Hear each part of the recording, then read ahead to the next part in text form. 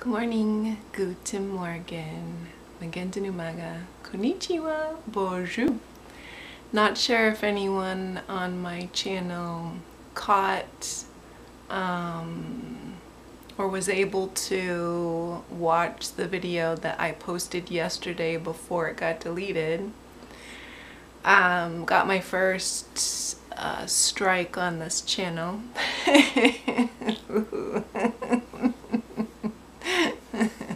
The video is just too hip, too real. So it doesn't discourage me. I don't feel like I wasted my time. I wasn't upset about it. I wasn't surprised,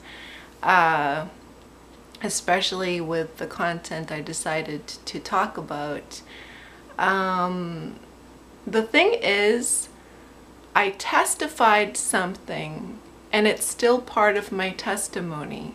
So it doesn't matter whether or not it was deleted. I still shared my testimony. I'm a walking testimony. It doesn't matter whether it's posted on a video or not. It really just doesn't. So I want to keep this video very simple, simplistic, and to the point. I've heard people make statements that the enemy, the Antichrist spirit, Satan, has some truth, or more or less twists the truth. So there's some truth there, but twists it. And that perspective is very, very dangerous, because when you testify falsely, or you misrepresent something and it's not true, then it's 100% not true.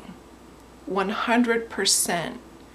The Lord said that Satan is the father of lies and there's no truth in him. So what is the Lord saying? The Lord didn't say there's some truth in the stories that are told in this world. If someone doesn't have His Holy Spirit, this is the truth. If someone's not born again in Christ and truly doesn't have His Holy Spirit, which is the 99.999%, there's less than 1% here. I'm not a mathematician, but that gate is narrow. Only 144,000. Now this is scriptural. I know there's a lot of people that have come up against me saying that that's not scriptural, only 144,000. And yet it says these are those that made themselves ready. How did the 144,000 make themselves ready? By acquiring His Holy Spirit. How did they make their robes white? By becoming born again in Christ. That they didn't defile themselves with women. Women is the harlot, the world, false lying spirits, false doctrine, lies. Anything that's opposing of Christ is referred to as the woman. Christ is the masculine, the world is the feminine. So, and we follow the Lamb whithersoever He goeth, which means we follow truth and truth only. We follow the shepherd, the teacher, where we have the comforter of the Holy Spirit. It's not about a feeling. It's not called the comforter because it's a feeling. It's called the comforter because when you know truth, you know it 100%. And when you know truth 100%, you're comforted because you know you're standing on that rock of truth.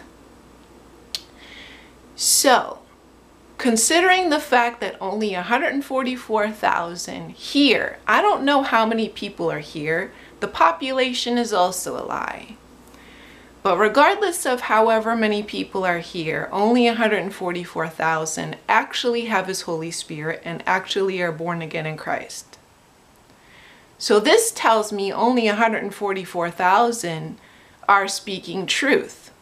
And everyone else is serving their father and they do their father's will. What does their father do? Their father lies. No truth in him. Do I think some people know that they're lying? I think they're all under a strong delusion because that's scriptural. They believe they're following Christ. They believe 100% that they're born again. They believe that they have His Holy Spirit because it's a feeling, because they're seeing signs and wonders, because whatever reason why they think that they're born again in Christ. They think that they know truth. They think that they have eyes to see because they see supernatural things. And that's not about following Christ either, because the Lord said, when they say Christ is here, which Jesus Christ is truth, so when they say truth is here, believe it not. Those of us who truly have His Holy Spirit, we don't get our teachings from anywhere else except the Lord. We don't go to man. So if somebody's claiming to be born again in Christ and they attend a church and follow a minister or a pastor, which means they follow a man, they're letting man plant seeds in their crown, they're allowing their crown to be stolen by someone else. Or if they're not even going to a church, if they're just listening to someone with a PhD, or they're listening to their neighbor or a family member, or whomever other than Christ, again, their crown is still being stolen away. When the Lord said to focus on heavenly things, He means to just come away from the world. You know, Lot's wife turned around and because perhaps she believed what someone else said, what someone else influenced her to do. She lacked faith in the Lord, that the Lord knows what He's doing. So she turned back to the world. It wasn't about missing her house and her furniture and her possessions. When the Lord's referring to building your treasures here, He means mainly like whatever you've built up in your mind of what's the truth. Is she allowed man to influence her more than trusting and having faith in Christ only. So that's the reason why she turned around, because her heart was still in the world. So I hope that makes sense. But in any event, the lights changed in here, and I'm sorry that it's very cloudy and it just got really dark in here. So I hope I plant a good seed, that the main point of this video is you know them by their fruit. If they're not truly born again in Christ, you are going to see that they're still of the world. They celebrate holidays. They keep up their, patriotism or their loyalty to certain things in this world. They speak about worldly things as if it were true. There's no truth in this world. That's what truly coming out of this world. It's not about quitting your job. It's not about abandoning your family. Okay, coming out of the world means I know whatever narrative, whatever the merchants of this world is buying and selling, I'm not buying it and I'm not selling it myself. I'm not receiving it as if it were true and speaking about it and repeating it and regurgitating it as if it were the truth. because I know that there's no truth. That's what truly following the Lord means. That I know anyone in the flesh most likely does not have his Holy Spirit, no matter what good intentions that person may have, that they cannot speak truth. They cannot know the truth because the Lord hasn't called them out of the world. The Lord hasn't given them eyes to see. The Lord has placed them under a strong delusion because they made choices, their free will, to believe the false lying spirits that are in them. This is a spiritual warfare, for we wrestle not against flesh and blood. This is what people don't understand. They trust in people who call themselves their brother and sister. Well, I'm here to tell you, most likely, they are not your brother and sister. That doesn't mean I look at them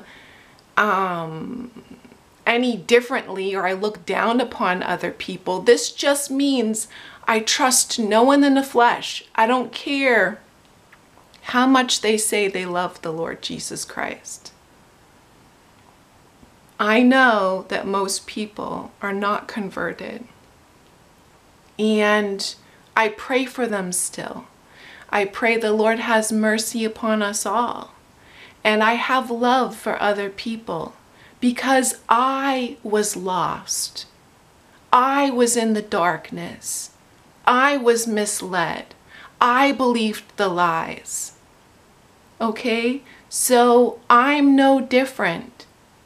So I may not look at someone as a brother and sister in Christ, but I still look at them with the same amount of love, concern, and I pray for everyone.